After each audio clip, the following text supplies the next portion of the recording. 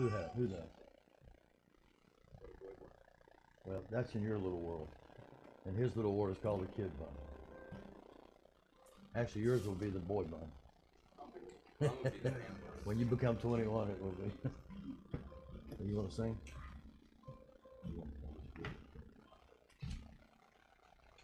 There you go. I'm just kidding. All right, anyway, thank y'all for being with us, and didn't mean to start such a conversation with that. But we got Christmas about, what, a week away? Everybody's bought all the gifts?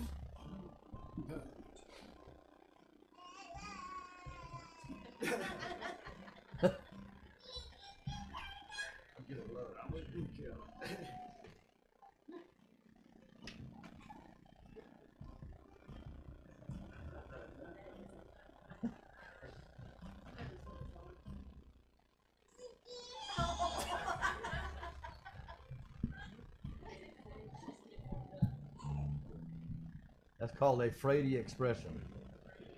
Frady expression.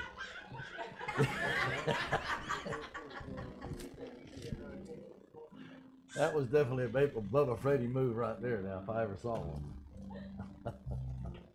Anyway, thank y'all for being with us this morning. Go ahead, Charlie Ray. We hope you have a great day today, and today we're going to be talking about the home in Nazareth. In our message today, it's really good. It's not a long one, but it's very beneficial for the stories we've been following from the genealogy of Jesus Christ all the way up to this point. I was trying to get us to this point so we could have a good time with it. Anyway, if you got somebody that's sick, be sure you write down their name so we can pray for them today. And anybody that's suffering and lost, I want to pray for them too. Anybody struggling, we know where Charm's at. We know where that other young lady is. And we're praying for them, and we're glad they're able to go get a pass and all that kind of stuff and have a good time. So if you would bow your heads, we go to the Lord in prayer. Father, we thank you today for your presence. Lord, we ask you to be with us through our service today as you have in Sunday school today, Lord. We just thank you for giving us the opportunity to learn more about your word in this time of the holidays, Lord, that we need more of your word. Lord, we need to learn so much more about your birth and how this came about. And Lord, the only way to do that is focus on you. Lord, we thank you for our time that we were able to be together last night, our fellowship, and all that we just kind of come together, Lord, and just love each other. It's just so awesome that we're allowed to do that in such a good Christian manner. But Father, be with us today as we bring glory to you and all the praise and glory to you that we can. Amen and amen. Amen. We're going to do a song called Holy Spirit right here. And Frankie, you can start any time you want to. Y'all can stand up if you don't mind, since Sean had you sitting down for an hour or so. We're going to get you on your feet.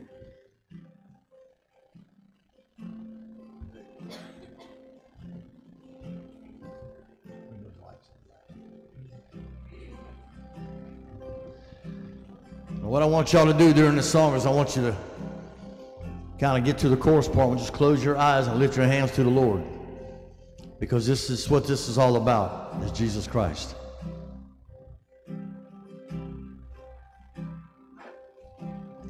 Because without what he did, we wouldn't be here. Without God giving his son to us. There's nothing worth more that could ever come close. Nothing can compare. Your living hope. Your presence, Lord. Your presence, Lord.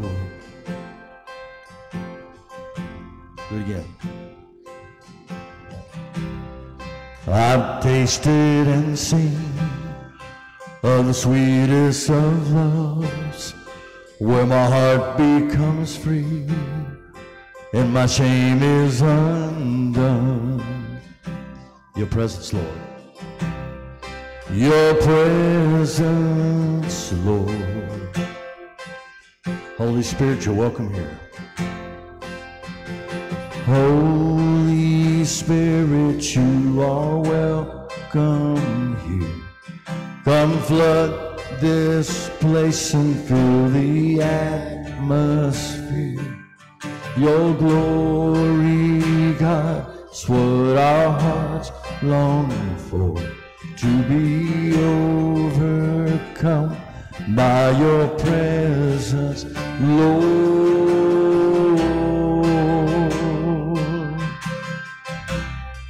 Your presence, Lord. We'll take it back to the top again right here. There's nothing worth more that could ever come close, nothing to compare. Your living hope. Your presence, Lord. Your presence, Lord. I've tasted and seen. I've tasted and seen of the sweetest of loves, where my heart becomes free and my shame is undone. Your presence, Lord. Holy Spirit. Holy Spirit, you are welcome here. Come flood this place and fill the atmosphere. Your glory, God, is what our hearts long for, to be overcome by your presence, Lord. Sing it again. Your presence, Lord. Let us become. Let us become more aware of your presence.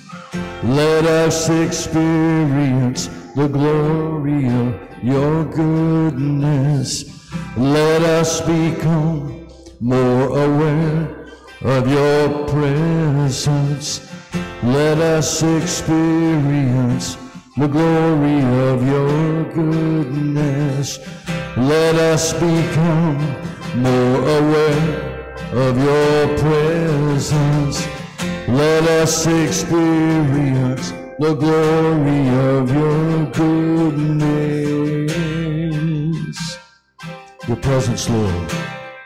Your presence, Lord. Do that again. Your presence, Lord.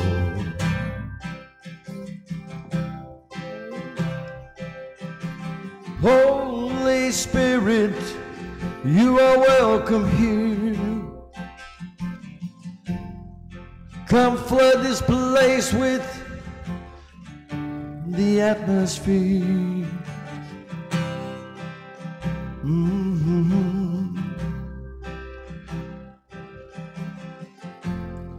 Your presence, Lord, is all we need today. Holy Spirit. Holy Spirit, you are welcome here. Come flood this place and fill the atmosphere. Your glory, God, is what our hearts long for, to be overcome by your presence, Lord.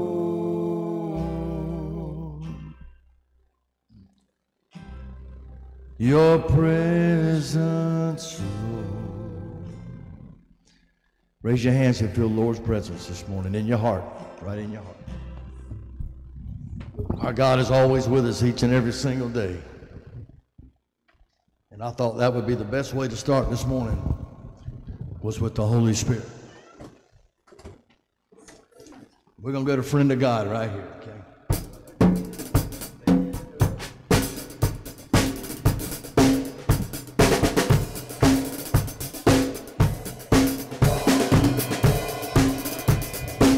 Y'all put your hands together when I hit this drum. Come on. That's it. Come on.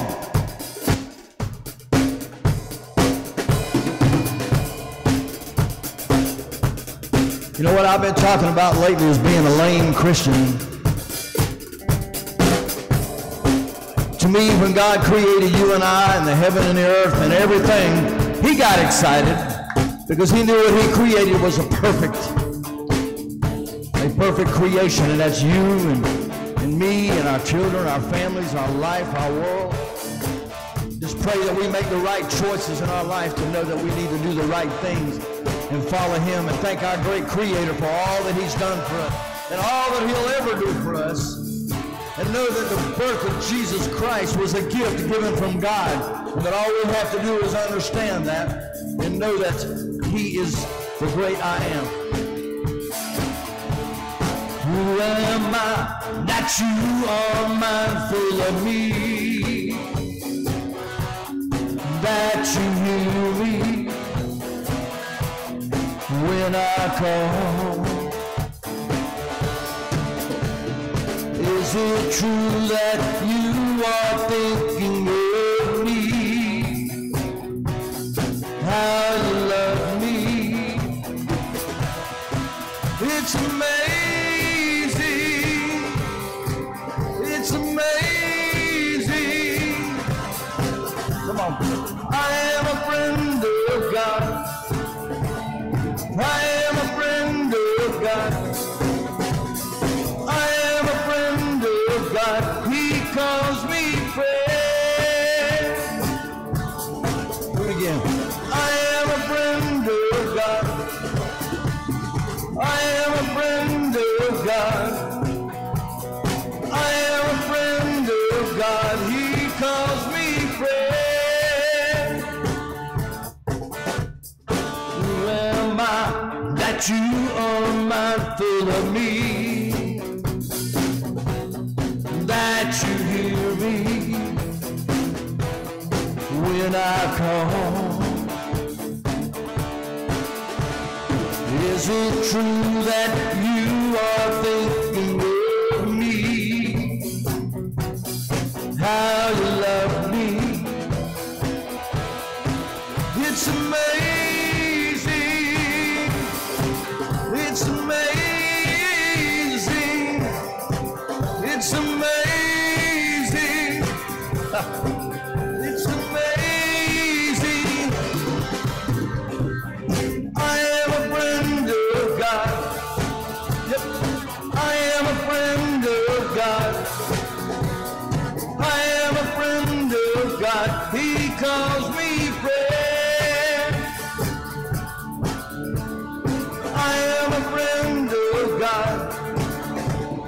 I am a friend of God. I am a friend of God. He calls me friend.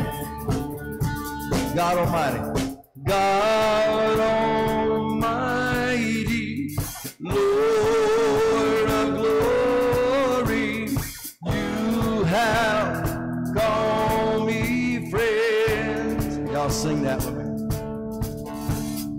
God Almighty, Lord of glory, you have called me friend. Do it again, come on.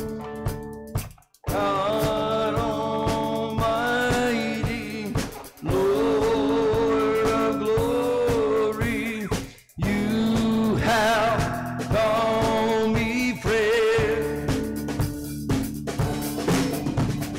I am a friend of God. I am a friend of God. I am a friend of God. He calls me friend. I am a friend of God. I am a friend of God. I am a friend of God. He calls me friend. Y'all do it. Let me hear you. I am a friend of God. I am a friend of God. Sing it, T. I am a friend of God. We'll get Daryl up here next time. I am a friend of God. I am a friend of God. I am a friend of God. He calls me friend. I am a friend of God. I am a friend of God. I am a friend of God. He calls me friend. I am a friend of God. I am a friend of God. I am a friend of God. He calls me friend.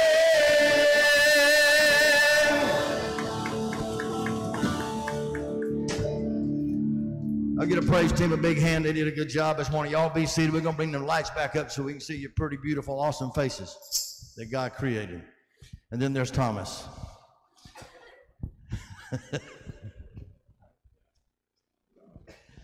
I like to mess with him a little bit because I'm allowed to. Came up by here yesterday, me and Lyle kind of set up for last night. And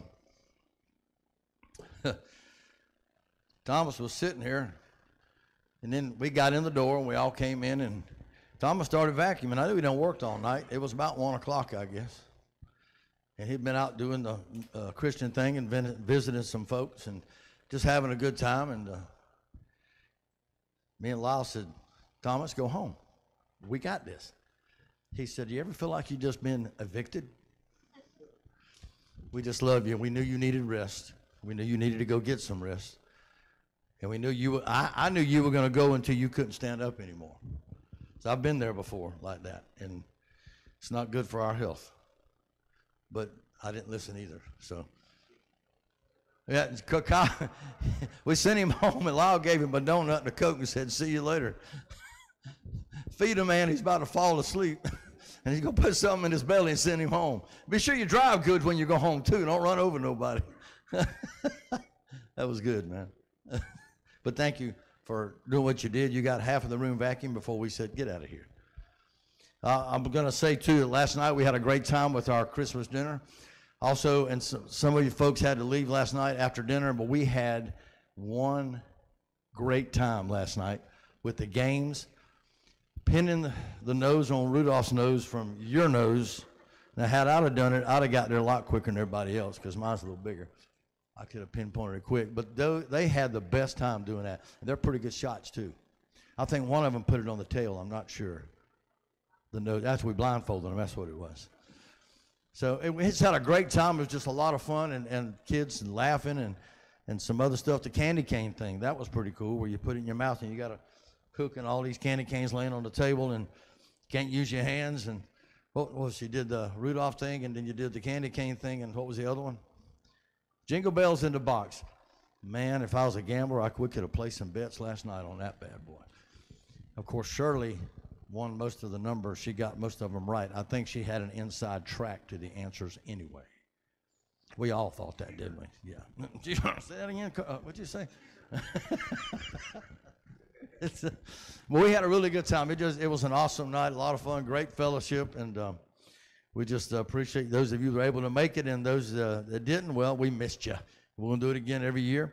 Come here. We'll get there. Just let me do the program, and I'll get it. Now, this sweater this young man has on and the one Frankie has on, where'd TJ go? Well, stand up. Come here. Come on, TJ, come up here. I want them to see what all you did.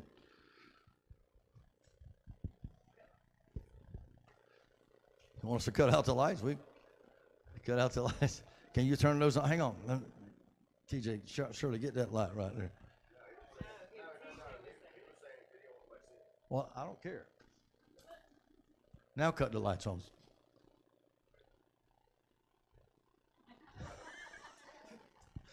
Is that cool or what? Now, as you're observing the blinking lights, that's the kind of the light, the signal tower to bring Santa in, right? So next year, the Sunday before Christmas Eve. I want everybody to wear the ugliest sweater they can find. Okay? Now, next Sunday, we're going to let you practice. Everybody wear ugly sweater next Sunday. Right here. Okay? And the winner will receive a gift. And I won't tell you what that is, but it will probably be blinking just like that. Okay? No, you can't. So be sure you wear the ugly sweaters next Sunday to practice for next year. Because then you're going to get a good idea of what you need to do in a more realistic way. Okay, so y'all know about like hear no evil, see no evil, and speak no evil? All right, so I'm hear no evil because he see no evil, and he speak no evil because we don't speak about that. So just want to let y'all know about that one. That's what we came up with. That's really a good one to speak about because it has an angel on the front. I took up for you that time.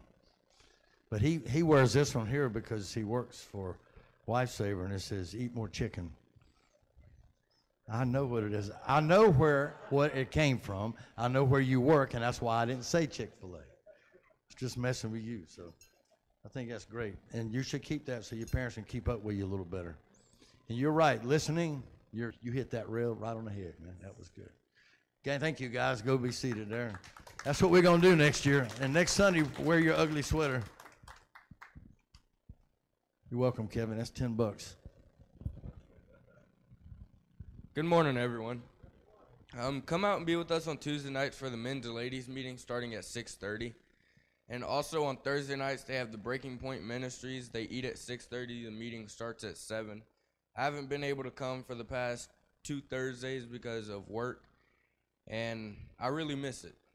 And I want to come back, so if y'all could come out and be with them for that. And December the 30th is our dedicated 5th Sunday to go down to Solomon's Porch. We will meet here at 5 o'clock for a quick word from Pastor Bill, some praise and worship here, and then head over there for their praise and worship. And January 19th is our third Saturday for the Bridge Ministry because we are not doing second Saturdays anymore. We are moved to the third Saturdays. So come out and be with us for that one. And a big thank you to everyone that helped for the Christmas dinner last night. And it was, I guess it was a success. Success. There we go. That's the word I was looking for. All right. Thank y'all and come out for these events. Thanks, Kevin. Sir? He's right here. Listen. Oh, he did. He can. I'll let him go ahead and. But anyway, ugly sweaters. Be sure you get those. So he said the 30th is Solomon's Porch, right? Okay. I'll be sure I got it right. So we haven't been there in, gosh, I don't know, a few months. But the pastor's already been asking when we were going to be back there, so that's a good thing. Thanks, Kevin. You did a good job, man. By the way, ladies and men's meeting this week, we'll be having some great food from last night because we hung on to the ham and the mac and cheese and the dressing and stuff. And there'll probably be other things. I don't know. There was a lot of food there last night. Kevin and I were comparing when we left. Neither one of us breathe, could we? That's all right. We are allowed to be like that. This time we're going to take up any prayer requests that we can to get those.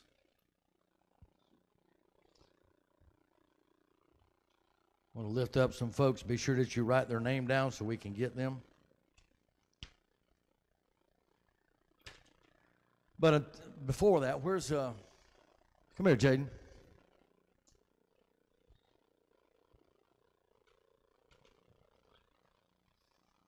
Come right here beside me.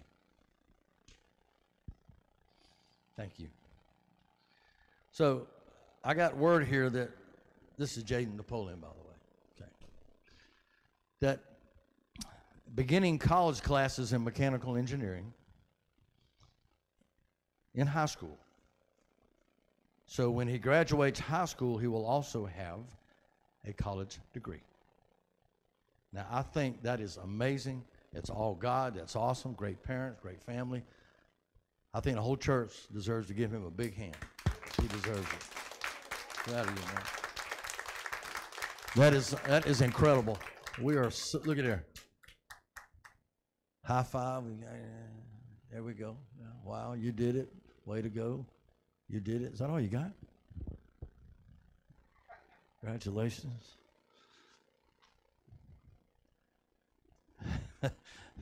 Anyway, I want you to know we are so proud of you, man. I heard about that. Made me feel like I probably needed to go back to elementary school. You're a smart guy. But you have great, great parents. And this church loves you a lot. This guy could be a son of mine. I'd take him and raise him the rest of the way if you need me to. I don't have to go through all the rough stuff. You already did all that.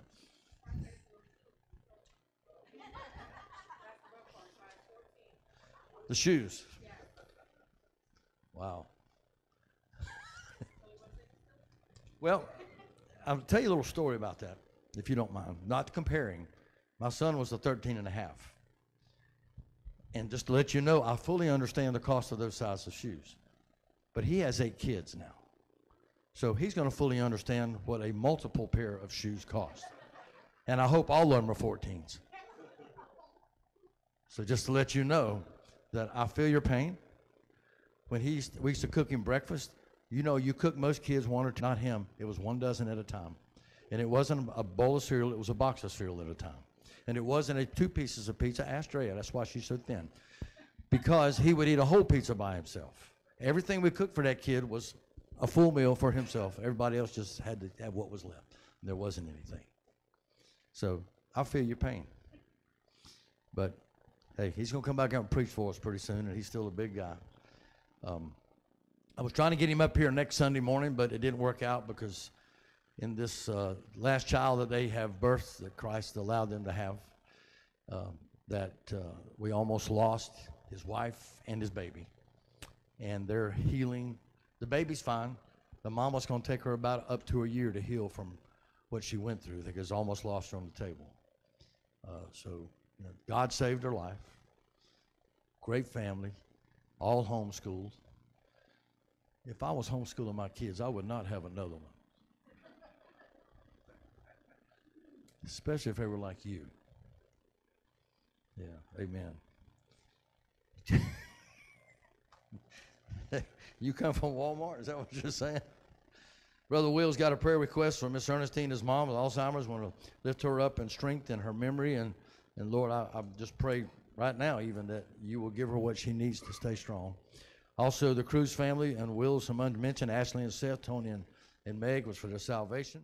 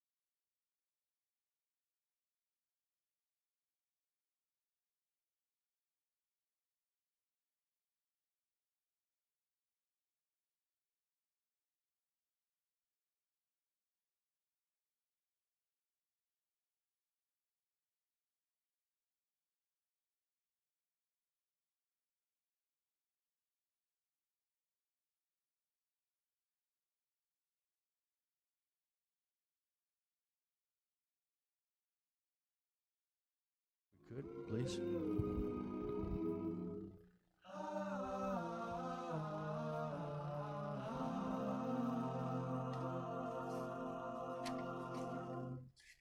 Sweet little Jesus boy,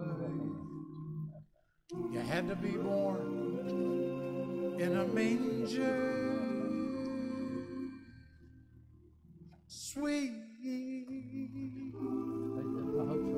little holy child, we didn't know who you were.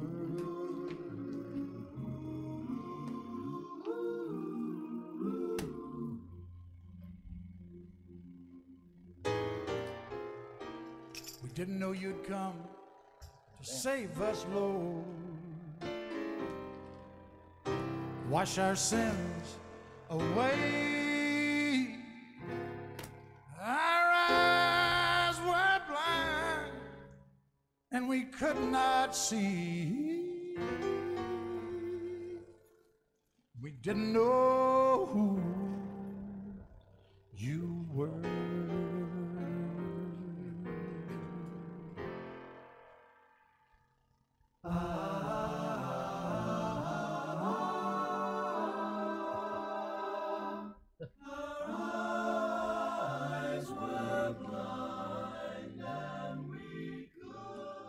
You would bow your heads, we go to the Lord in prayer. Brother Thomas, if you would, pray over our tithes and offerings.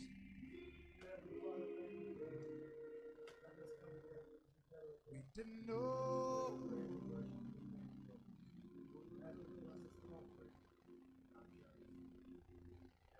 Sweet little Jesus.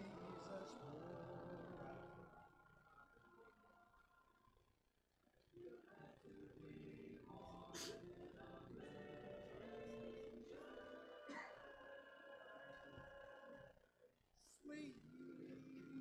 Thank you, guys. I'm going to read something to you folks that I've been wanting to do. You know, we put the Christmas tree up because I just felt more like the cross was the most important thing at Christmas to me. Jesus Christ, being born.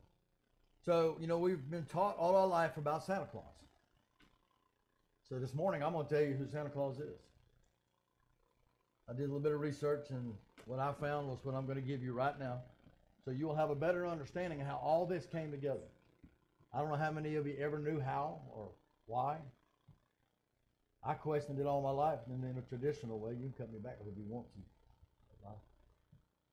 They call him Saint Nicholas, Santa Claus, and Father Christmas. So listen to this very closely so you'll understand. The man behind the story of Father Christmas, Santa Claus. Saint Nicholas was a bishop who lived in the 4th century in a place called Myra in Asia Minor, which is now called Turkey. He was a very rich man because his parents died when he was young, and they left him a lot of money. He was also a very kind man and had a reputation for helping poor and giving secret gifts to people who needed it. There are several legends about St. Nicholas, although we don't know what's true and what's not true. Okay?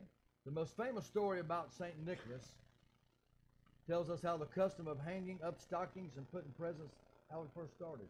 It goes like this. There was a poor man who had 3 daughters. The man was poor, so poor that he did not have enough money to pay for a dowry. And the dowry is a sum of money paid to the bridegroom by the bride's parents for on the wedding day. He didn't have enough money to do that, so his daughters couldn't get married. So this still happened in some countries, even today. But one night, St. Nicholas, secretly dropped a bag of gold down the chimney into a house. Okay? This meant that the oldest daughter was then able to be married. Well, the bag fell into a stocking that had been hung by the fire to dry. This was repeated later with the second daughter. Finally, he determined to discover the person who had given the money, the father of the daughters secretly hid by the fire every evening until he caught Nicholas dropping in a bag of gold. Nicholas begged the man not to tell anyone what he had done, because he did not want to bring attention to himself. But soon the news got out, and when everyone received the gift, it was thought that it maybe was from Nicholas. Well, how St. Nicholas became Santa Claus is right here. In the 16th century, in the Northern Europe after the Reformation, the stories and traditions about St. Nicholas became unpopular. But someone had to deliver presents to children at Christmas. So in the UK, particularly in England, he became the Father Christmas or Old Man Christmas, an old character from stories and plays during the Middle Ages of the UK and parts of the Northern Europe.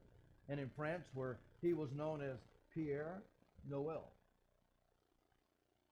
In some countries, including parts of Austria and Germany, present giver became the Christ-like, a golden-haired baby with wings who symbolizes the newborn baby Jesus. Okay, so he was honoring Jesus Christ. In the early times, his name was Kris Kringle, they called him. Okay? Later, Dutch settlers they took the old stories of St. Nicholas with them, and Kris Kringle and St. Nicholas became Santa Claus, as we now call him Santa Claus.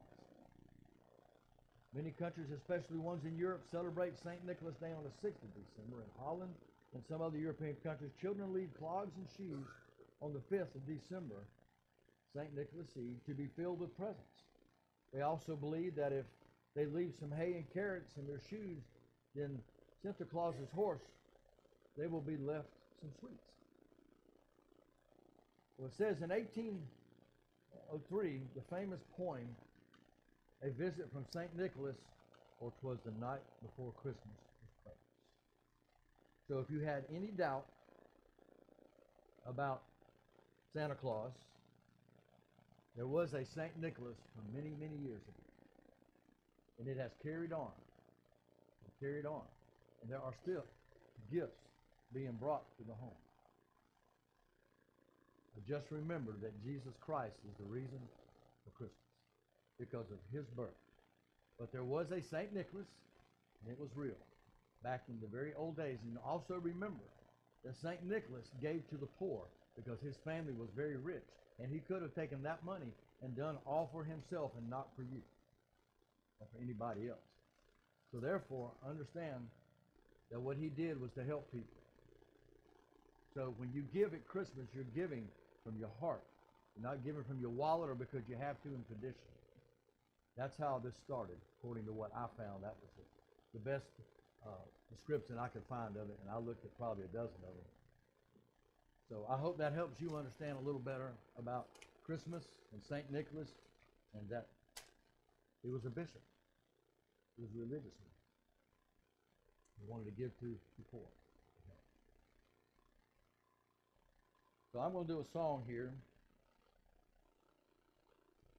for you.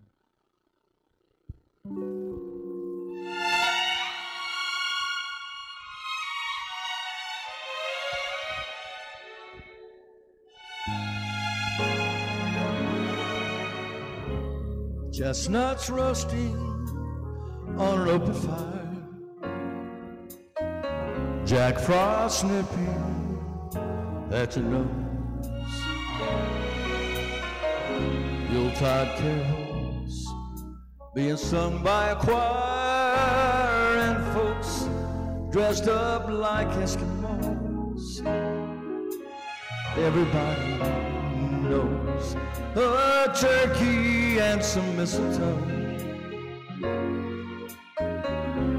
help to make season bright. Tiny tots with their eyes all aglow will find it hard to sleep tonight.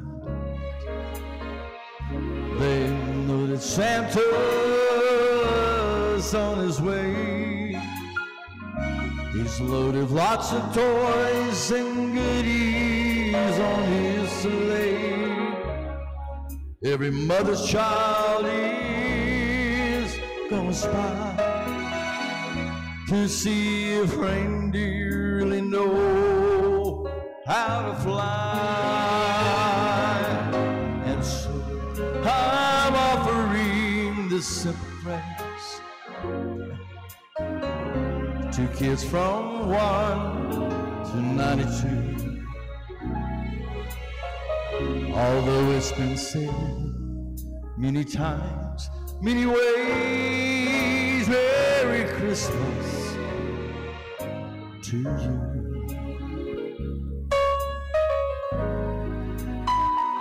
This year on Christmas morning, you get up and you read about the birth of Christ to your children. Let them know what it's truly about, and where miracles like Briley are sitting there, and other children that have gone through so much. God has allowed them to be here today. That He gave man the ability to write songs like this. It's just awesome. We have a great God. And so I'm offering this simple face. I think of Joe here. The kids from 1 to 92. Although it's been said many times, many ways, Merry Christmas to you.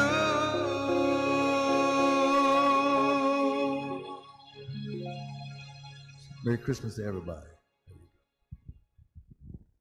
All right. Thank you, guys, for doing that. It's time we're going to dismiss folks. Did I miss anything? Did everything right? Haven't. Okay, let's do that. I know I've missed something. I know.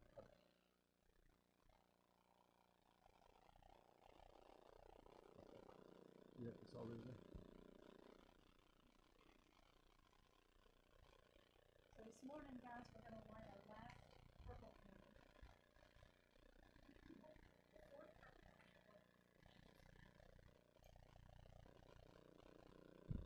Peace, and reminds us of the message that we just went over this morning in Sunday school that the angels gave the shepherds when they came to announce Jesus' birth.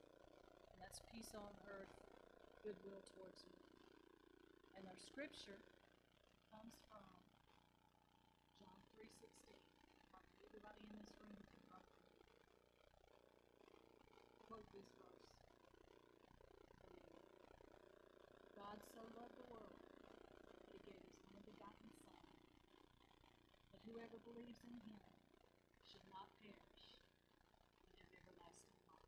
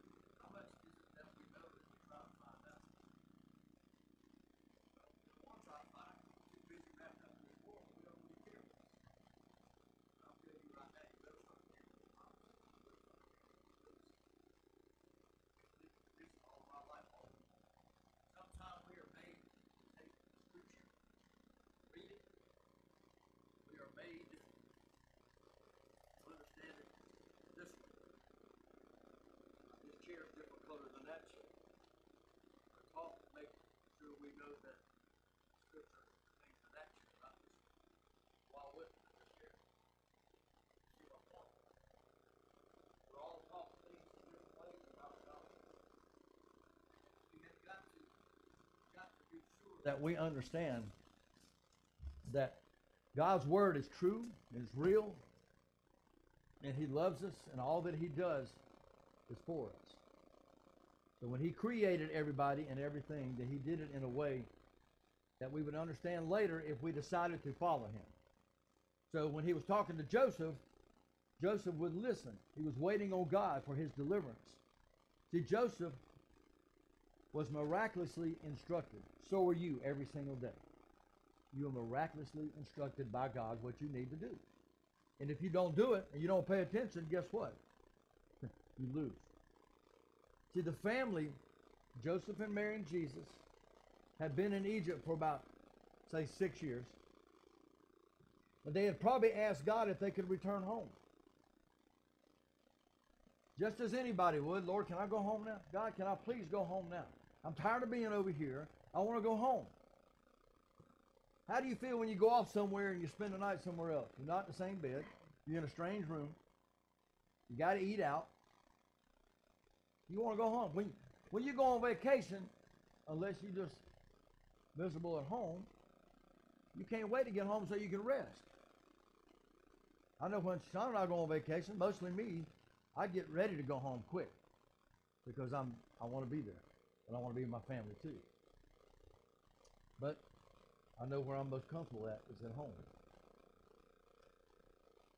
But we need to understand that Joseph and Mary wanted to go home. They were going to go when God told them to go, because what was Joseph doing? He was being obedient to God, wasn't he? How many of us are obedient to God to a point where we listen to what God's saying?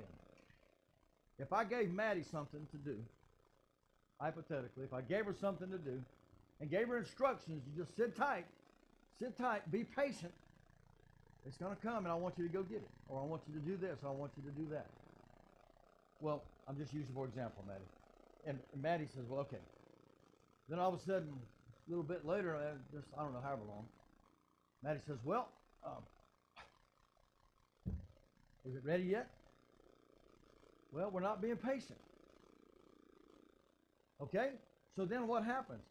Well, if we become a little more patient, see, if I get in a hurry as a human and I want to get somewhere quick, and God's saying, no, you stay put, and He's not telling me that in my ear, but He's showing me, stay put, sit tight, because you may walk out in the street and get hit by a car, or you may get in your car and go down the street and run over somebody else. There's a reason for everything. When God tells you to do something, you do it. You follow it. You do exactly what He says. Now, He's not going to come tell you right in your ear all the time. Now, I don't know how many of you I have. I've had Him tell me stuff in my ear because of His Spirit, because I try to be close to God. And He'll say stuff and I'll go, got it. My bad. I got it. I should have heard you the first time. He said, well, I was showing you the first time. Now I'm telling you. How many times I got to tell you for you to get it? So He has a reason. Slow down. Why are we in such a hurry in life? When it come time for Joseph and Mary and Jesus to go home, God showed them it's time to go home. Well, King Herod died, and his son Archelaus took over reigning Judea. Okay? But he was not a good guy either. So was Jesus still in danger? Joseph and Mary? So what did he do? Joseph waited for God. Just wanted to go home. But they never attempted to return home until God told them to. See, patiently waiting for God's direction, because they stay, to do that you got to stay still. You got to obey God. You got to be dedicated and obligated to God. You know, I was talking to my daughter, and you know, I said, hey, you know, thank you for this, and talking about church actually, and a couple other things helping out. And she says, I think to Sean, she said, hey, I'm all in. I'm in. I tell you I'm in, I'm all in. How many people do you know that really want to get what God wants them to have are going to say, I'm in, I'm all in? How many people say that to God from this and this right here? How many of you tell God, I'm all in? Are you really all in? Or are you partially in? Because see, you can fool people because people are fools. God's not a fool. He did not create us to be fools, but he allows us to be fools so he can discipline us and correct us in life to show us the way to go. So become patient, be still, obey him, be obedient, be committed. I'm all in, God. Well, good. You know where I'm from, Kevin? Missouri. And what do they call that state? Show me state. I'm from Missouri. Show me. You in? Show me you're all in. Don't tell me nothing. Just do it. Just do it. God's going to show you the way. If you don't want to follow the way, how are you going to stay on your feet? Well, see, here we go with Joseph and Mary and Jesus. God's going to tell them when they need to go, where they need to go. Because he already knows the plan. He's already laid the plan out. Are we following God's plan? Slow down and follow God's plan. Now, I'm one to run my mouth about slowing down.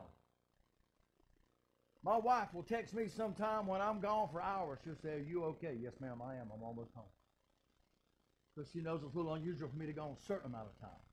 But for long periods of time, she's used to that with me because I get tied up talking to somebody about the Lord, or I'll be at work, can't leave there, or whatever. But she'll check on me. Do you think God don't check on you every day? He checks on you every second of your life. So you are in check all the time. Do we need to turn the air on? Turn the air on for her because it's hot up here. I'm hot up here. So anyway, he's going to check on you. So he's got you in check. Be sure that you recognize it. I'm going to Psalm 27:14 for me. It's 27:14. The scripture right here talks about waiting. Look right here. Wait on the Lord. Psalm 27 verse 14. Wait on the Lord and be of good courage, and he shall strengthen your heart. Wait, I say, on the Lord. Wait on the Lord. Be of good courage. That's all right. That's fine. Okay. Wait on, be of good courage, and he shall strengthen your heart. So you got to have courage to be able to wait and have patience.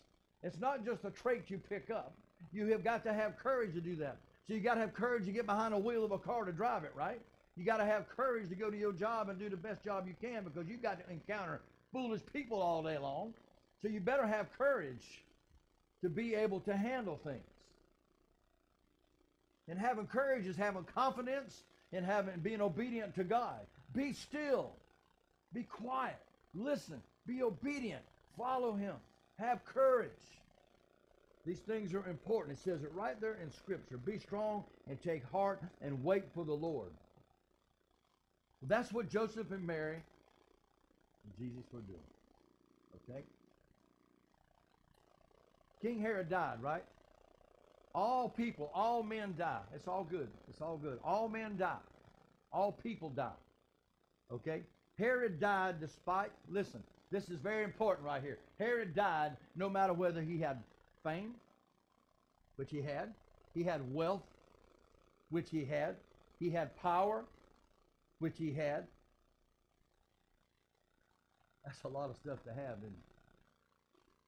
Power, fame, wealth. That's everything that you need, everything. Okay? But think of this difference stated in the Scripture. Go to Romans 6:23 for me. Now he had all these things, fame, wealth, and power. Romans 6:23, listen, this is a very familiar piece of Scripture. Right?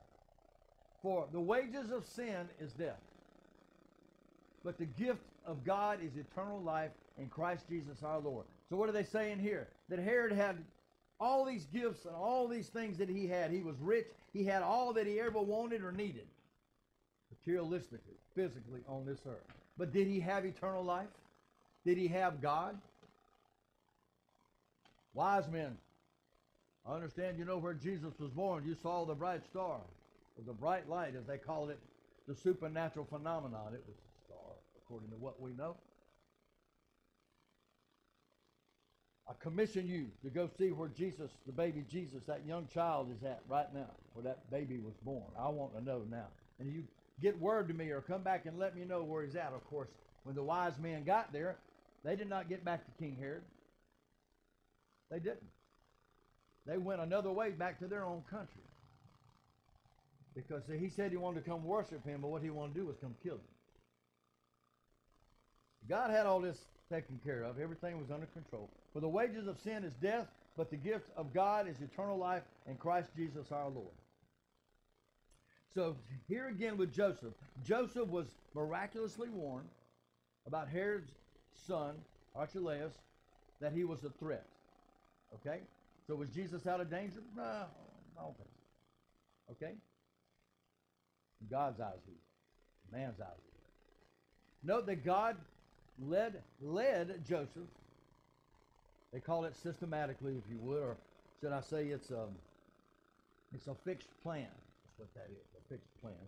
That God did not tell Joseph where to go at first. He simply said, go to the land of Israel. And it was after, when Joseph listened, it was after he went to the land of Israel, that God told him to go to Nazareth. So he went to Nazareth. Okay? Now, was Joseph listening to his parents? Was he listening to Father God? Let's look at Father God as his dad. Okay, his father. He listened to him. I told you to go to Israel. I told you to go to Egypt, and I told you to go to Israel, and then I told you to go to Nazareth. So what they're saying here is that parents influence their children enormously. Look at the influence upon Herod's son from his dad or his father. Look at the influence that he had on him. Okay? So, here you got Joseph, you got Mary, and you got Jesus. Then you got Archelaus, the son of Herod, who reigned over Judea after Herod died. So you got this guy over here, Herod, who was alive, and it was basically a threat to Jesus Christ, and to a lot of people. And then he died, then his son took over, and he started reigning over that area. Again, God's fixed plan was in place. So that influence, how we influence our children, will determine what they're going to do in their life. Let's take Jaden, for example. You guys have molded that child. God gave him the gift of intelligence. But you showed him, listen, this is real good. You showed your son how to use what God gave him. That's important. That's the root of why he's where he's at right now. Because you showed your son how to use what God gave him. Now, how many kids really listen to their parents when they show them something? Not a whole lot. Thank you, Jaden, for listening to the degree that you did. Now, a lot of kids listen to their parents. They have something that us husbands have with our wives. It's called selective hearing. Mike said, there we go. We have selective hearing. I saw him come in. I was waiting for that amen. But these children can have selective hearing with their parents. They don't have to, but they choose to, because society and the world makes them do that. There's too many options out there. Let me get on the internet. What did that guy do that night when he come up here? That big brother come up here and he threw his phone over here and held his Bible up. He said, that's what the problem is in these churches, because the people come sit on these phones all day long, sitting in a service instead of being in God's Word. Then they go home and get on and start to get here. Be quiet, kids. Sit over and play this game on this electronic device with all this new technology. I don't have to hire a babysitter because I can sit you in a corner and you'll be quiet. How about getting the Bible out and letting them read some of what Scripture says, and you sit down and read it with them, and then they will understand who God is instead of who technology is or what's going on in this little world, because all the world you need to worry about is God's world. He's got everything already worked out completely. People go and do what they want to do when they want to do it instead of doing it when He wants them to do it or allows them to do it. And because you have paid attention to your parents and you guys listened to God and taught your children how to listen to God and follow what He's showing you, because you are going to become successful if you continue to do what you're doing. And every one of these young people are very smart, every one of them. I don't care what age they are all very intelligent, everybody. And they all have a different gift. We all have a different purpose in this world to minister to people if you follow God. I can take 5 people in this room right now and go find some people that are lost, and I promise you one of us is going to reach one of them. But it takes the resources that God has allowed us to have to be able to go and build His kingdom to what He wants it to be. People have the choice to go be with him forever in eternity. But if they don't make that right decision, then I'm kind of taking blame because I'm not doing my part in this pulpit and you're not doing your part out there like you're supposed to do. We're all children of God. We all have the same opportunity to make the choice whether to say, I accept you, Lord, and I believe you died for me, for my sins. So I can keep on sinning, can't I? Because you died for them already. So I can keep going. That's how foolish that we are. We don't think about the fact that he died for us because he loves us so much. Giving us an opportunity to see that with his love, we can do anything that we need to do with simply his love. You don't need an instruction book. He gave you the guide to the path right here. What else do we need to see to know where it's at? Joseph, get up and take Mary and Jesus, my son. Take them to Israel. And then when he got to Israel, he said, now, take them to Nazareth. And you will become a Nazarene. That's where that comes from. Herod, his son, Archelaus, same kind of guys, man. We know that God leads the believer on a fixed plan. And there are 3 reasons for this. Listen right here. 1 is to keep the believer what? Close to who? God. Number 2 is because it strengthens the believer's faith. Reason number 3 is it keeps the believer, listen right here, from becoming discouraged by seeing his trials lying out in the future. If you believe in God and you understand his power and you understand what he can do in your life, what you think that you see laid out in front of you, he has already taken care of, and you're worrying about the junk that you think you got to go through when he's already gone through it for you. Waste your time doing that, go ahead. But I'm going to spend my time in the Word and let him take care of the problems. And I'm just going to follow the track he's laid out for me to walk on. And I ain't got to waste my time. Why would I waste my time trying to fix a bunch of junk that's already been repaired? And I can spend that time reaching folks that I know that are lost and help them get to where I'm at so they can do the same thing I'm doing and go help somebody else. Cut and dry, that's just the way that it is. People don't want to listen because they think that everything that they do and everything that they know, they think that they are right a lot more than this book right here is. But guess what? They're not. We're not. I'm not. When they call me from work, what do? They ask us questions, don't they, Darryl? Why do they ask us questions? Because they don't know the answer, or they're too lazy to make the decision. But when we're able to get a call and we make a decision, because you have God in your life and because you are following God, you're going to generally make the best decision. I was sitting just last night thinking about some stuff, and this morning I came in and had some other things come across my mind, and I just said, you know what, God? I don't have time to deal with this right now. Would you please handle it?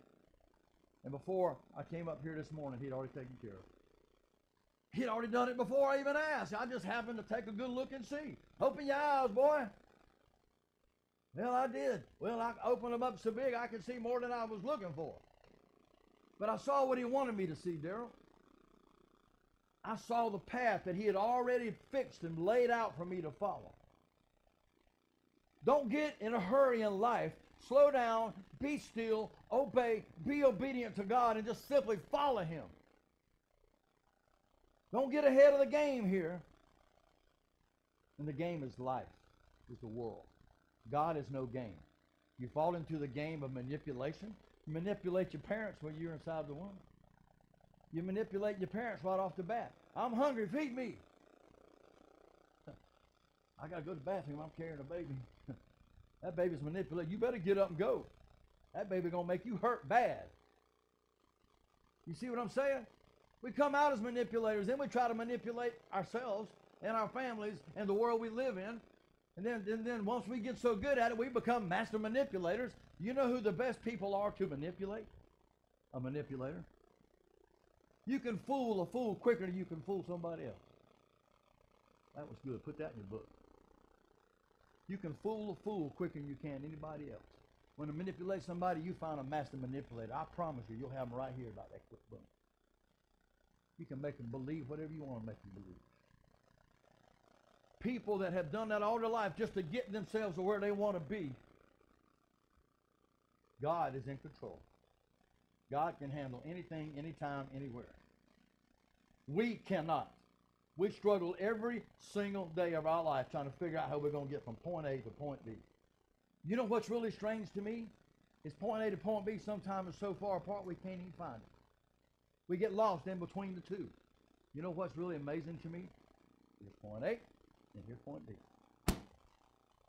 You ain't got to go far. He's already traveled for you. He's done all that. Follow him. The plan's already laid out. The path is laid out. He's already fixed the problems you have in your life. If you want to be what you've always been, you'll always do what you've always done until you decide to change your life and believe that somebody believes and loves in you, and so does God. That's why you can look at a person that struggles and say, I love you and God loves you. I believe in you and God believes in you. And if you don't get it after that, you don't want to get it because you're not through being ignorant. So be a fool.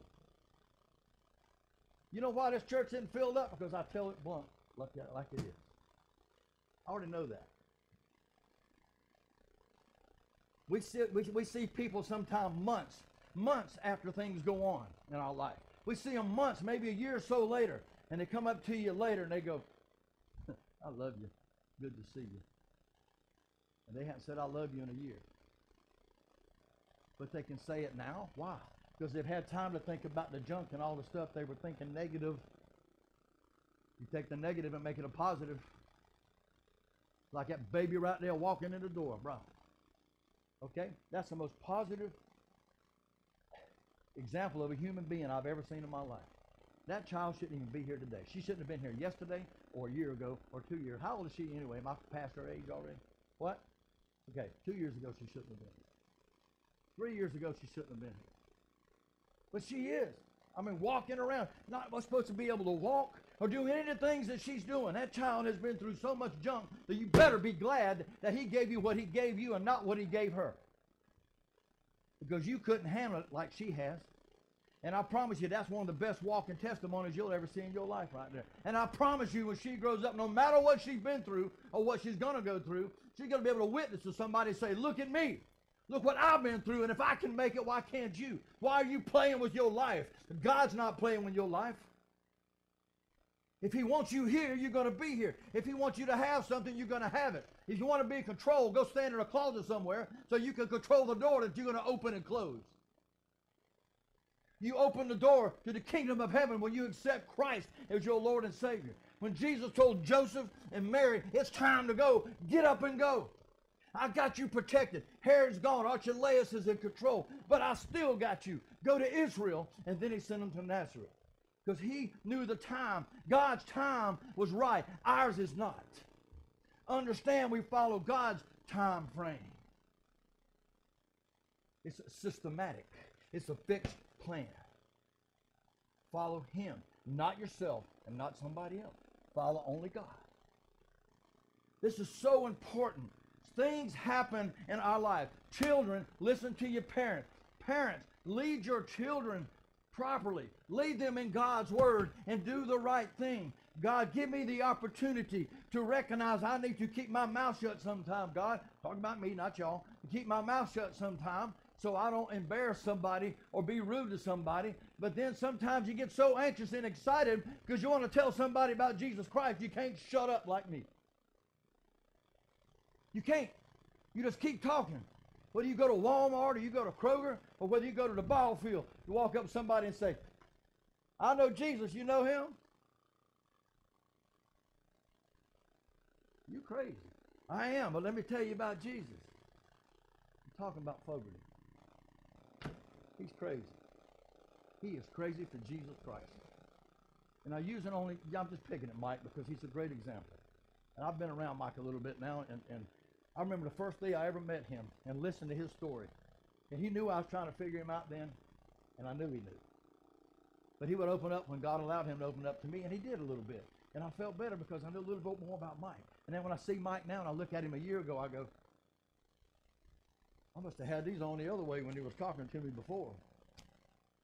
But you know, the thing about it is he started paying attention to God, just like Daryl was paying attention to God. Daryl's been through how many surgeries, and you still sitting up in here? You still alive? Really? I thank God for that, because I was getting tired at work. Glad you came back. But God gave you life. And you tell me, if anybody that I know that has ever been negative, but you're never negative, but if anybody I know that's ever told me, God's got this, if you said it once, you said 100 times, but the thing that got me is you were exactly right every time, and you knew that he had it, and you let him do it. There's so many miracles sitting in this room right now. You will be what you were if you want to continue to be where you were. And I say that with all my heart. I wanted at one time riches, and I wanted to be famous, and I'm not that great of a musician and singer, but what I was is I was in the right place at the time that it could have been happening. Met some really big people, but so what? That was just a name.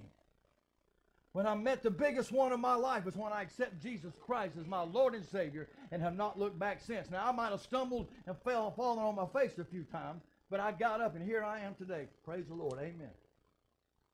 That's the same thing that you can do. Put all this junk behind you, because, see, you cannot take that past. You cannot take it and bring it back. Leave it right there. That's what the band says when they can't end the song together. Leave it right there. He left it there, didn't he? He left it on that cross. He died for you. All your burdens will be put at the foot of the cross. Give them all to him. You don't have to carry them anywhere. They get heavier. The more that you carry, the heavier that they get. And the farther you go with all that weight, guess what it's going to do? It's going to drag you down. And where are you going to end up, Kevin? In a hole. In a dark pit. And then you won't be able to get out because all your burdens are weighing you down. Until you say, Lord Jesus Christ, I accept you as my Savior. I know you died for me.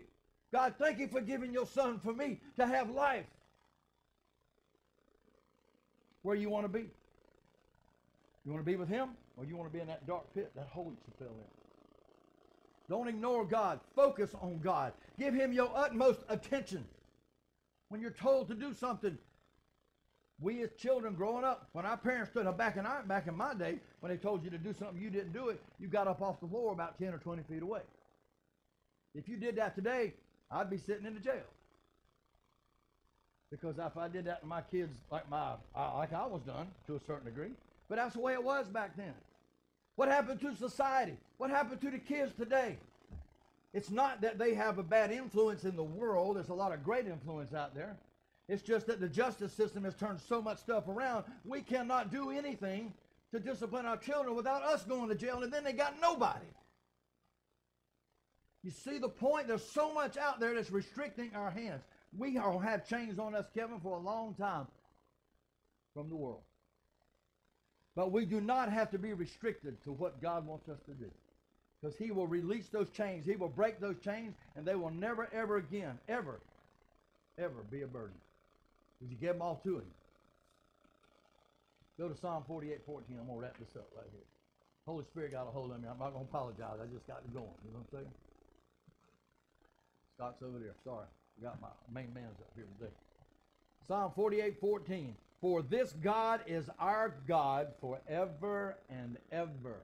And ever and ever and ever. Okay?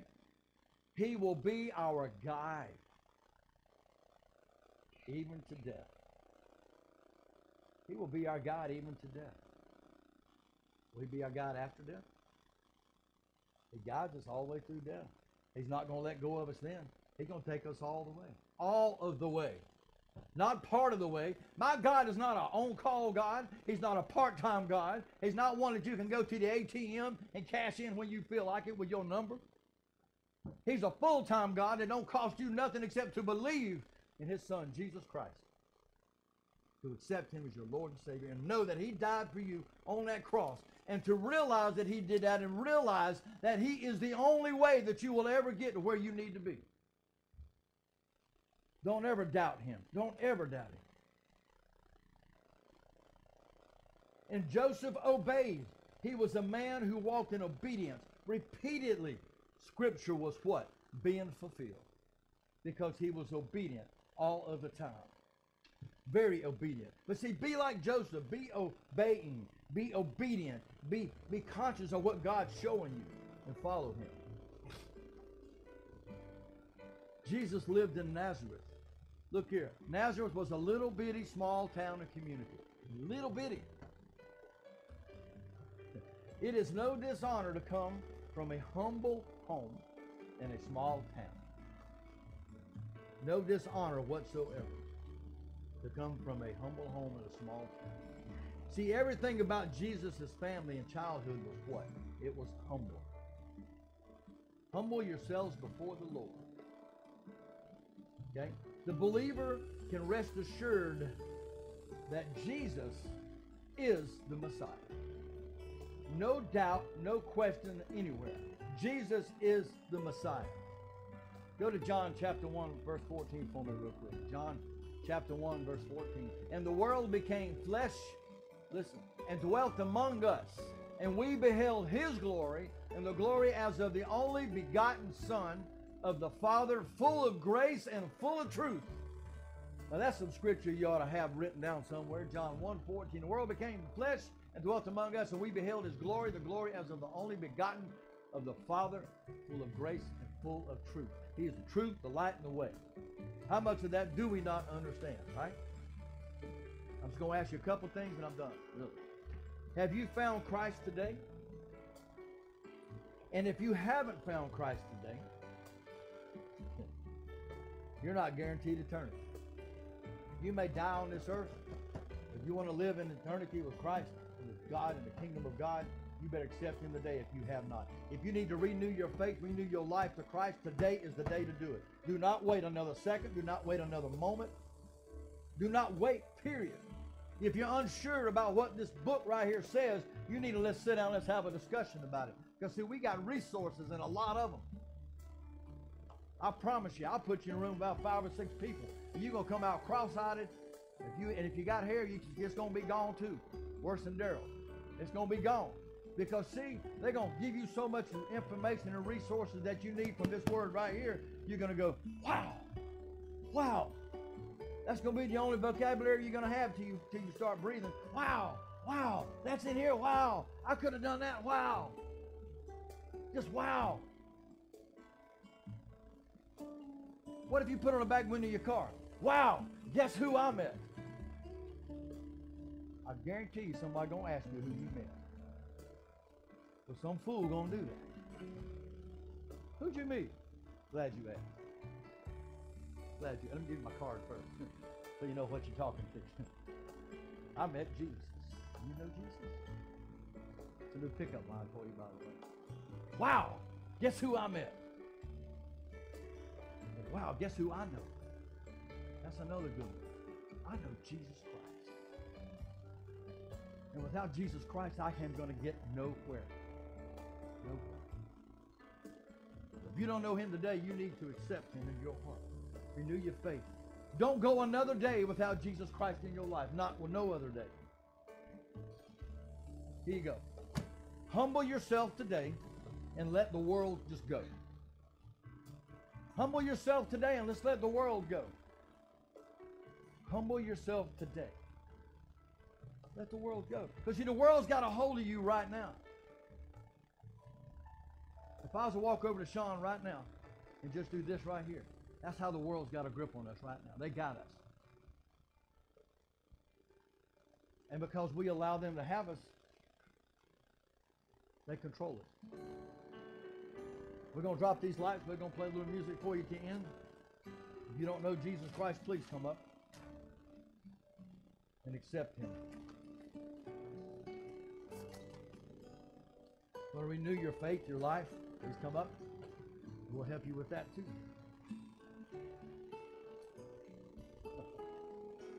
Trained him well, man. Wow.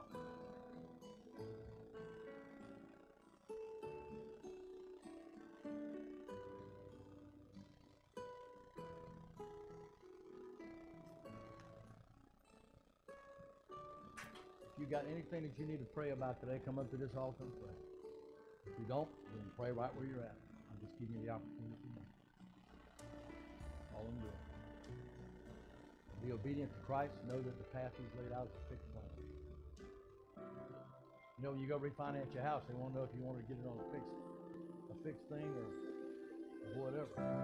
In this You're going to moment, fix your rate right in there. when Fixed rate, that's heaven what it is. breaks through, God's got a fixed rate for you. Accept Him. I wanna You stay know what it costs you? Nothing. forever with Just you. follow Him. And I am surrounded, and I just wanna worship. It's all I wanna do. Will you fully inhabit the song I sing to you? Oh, and I just wanna worship. I lift my hands to you, fully present in this moment, fully given to you.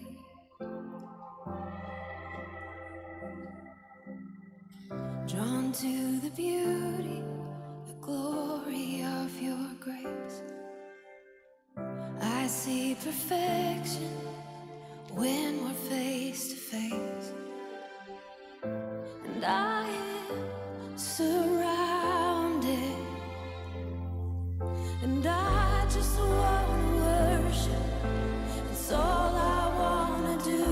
Will you fully inhabit the song I sing to you? Oh, and I just wanna worship. Lift my hands to you, fully present in this moment, fully given to you.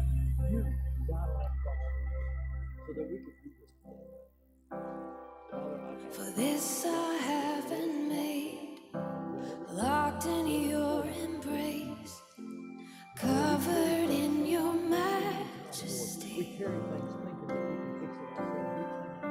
And here I have no need, I am truly free, everything as it should be.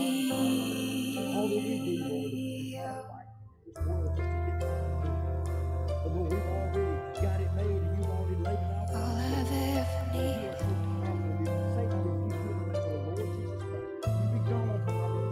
All I've ever needed.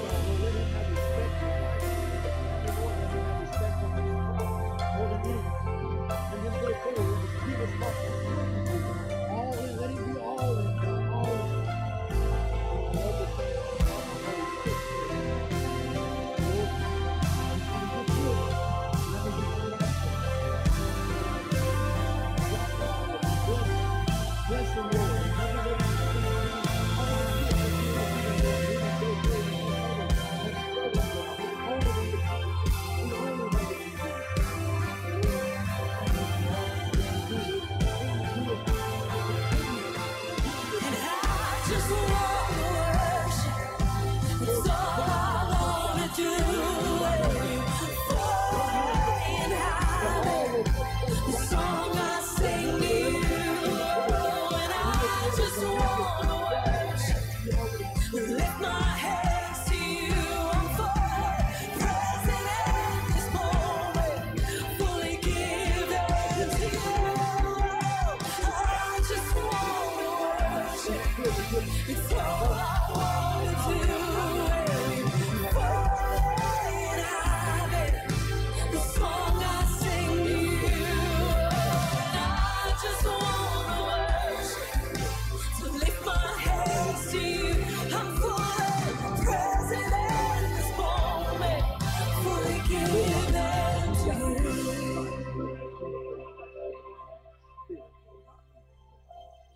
Fully given.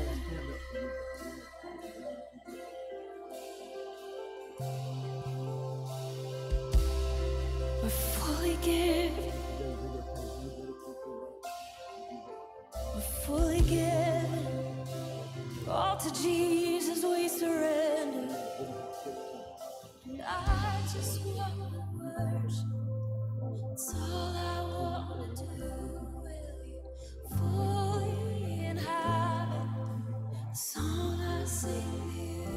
Oh, I just wanna worship. Lift my hands to you, fully present in time. I just wanna worship. It's all I wanna do. Will you fully inhabit the song I sing to you? Oh, and I just wanna worship. To lift my hands to you, I'm fully present in this moment, fully given to you.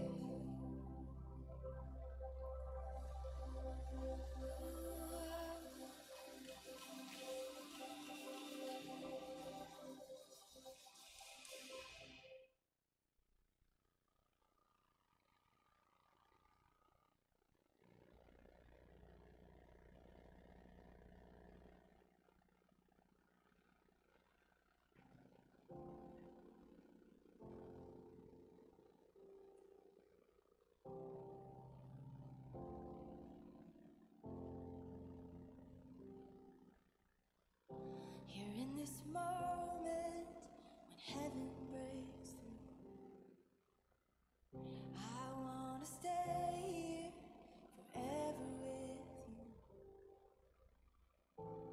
I am surrounded, 'cause I just wanna worship. It's all I wanna do. Will you fully inhabit the song I sing to you? I just wanna worship and lift my hands to you, fully present in this moment, fully given to you.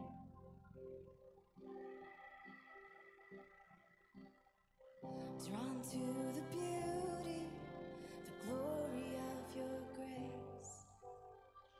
I see perfection when we're face to face. I am surrounded, 'cause I just wanna worship. It's all I wanna do. Will you fully inhabit the song I sing to you? And I just wanna worship and lift my hands to you, fully present in this moment, fully given to you.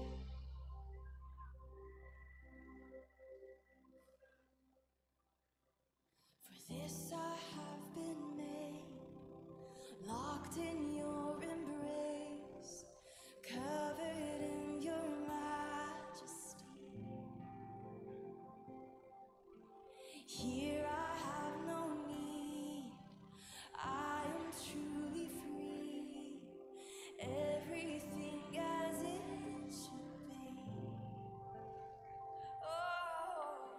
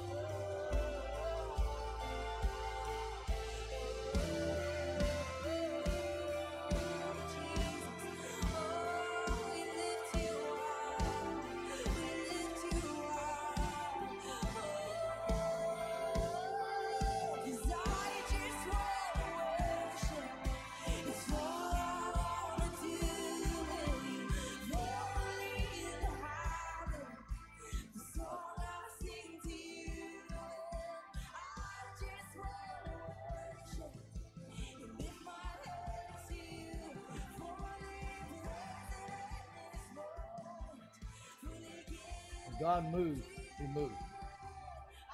When He touches somebody, He touches. He doesn't play games. Be sure your life is where you need it to be when you walk out of this door.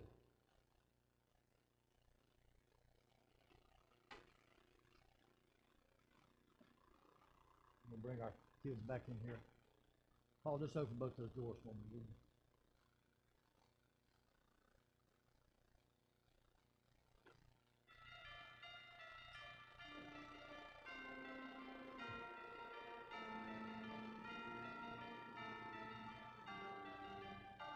Briley, and I just see peace, man.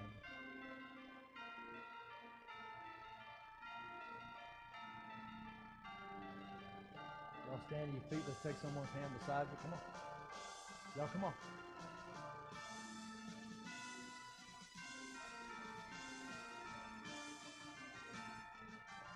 I love you too.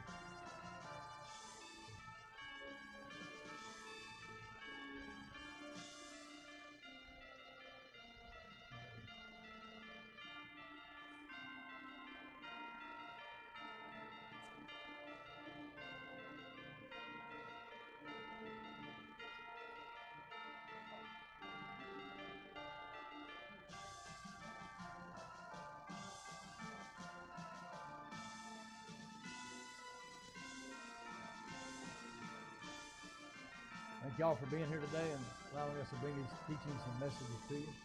We're back here today at 5 and be with us. Another message. Christmas Eve coming up after this week. Y'all hope you got your shopping done. If you don't, I believe I'd go Monday. If you would bow your head, let's go to the Lord in prayer. Father, we thank you today for your presence here today, Lord. We thank you for all that you give us. Lord, that you allow us to give others. You know, Lord, like I said earlier, wow, guess who I know? I know you. Father, be with us as we go throughout our life every day in the trials and tribulations that we encounter, Lord, that you will overcome those. With us being together with you, because we know you've already conquered them, but we need you to take us right on through the fire, so we can walk right through it and not even be burned, scorched, or anything. Because we allow you to guide us in every way that you do. And we just must follow you, Lord. I pray for these young people that are struggling, that are trying to find their way. Lord, I pray for the parents, and they will lead their children, their young people, lead them in the right way, not the wrong. Feed them not only with the word, but feed them good food, Lord. That these parents will do the right things. Lord, guide these families, Lord, to be good Christian families, to do your work. Be with us through these holidays, Lord, we will do the right thing. Father, I just thank you for your presence today, Lord. Cover us with your unconditional love as you always do. Lord, take us down that path we need to be on. You've laid out for us a fixed plan, and we will pay attention to it. So that all will work. Be with our Bible study on Tuesdays and breaking point on Thursdays, and progress that all these groups are making. Bridge ministries and going to other churches and doing things. Lord, I just thank you for all this. Lord, I give all these things to you today and all my heart. Lord, I know you're going to take them and do with them as you know that needs to be done. Lord, I just thank you for that. Brother Mark, if you would, close us out with a prayer.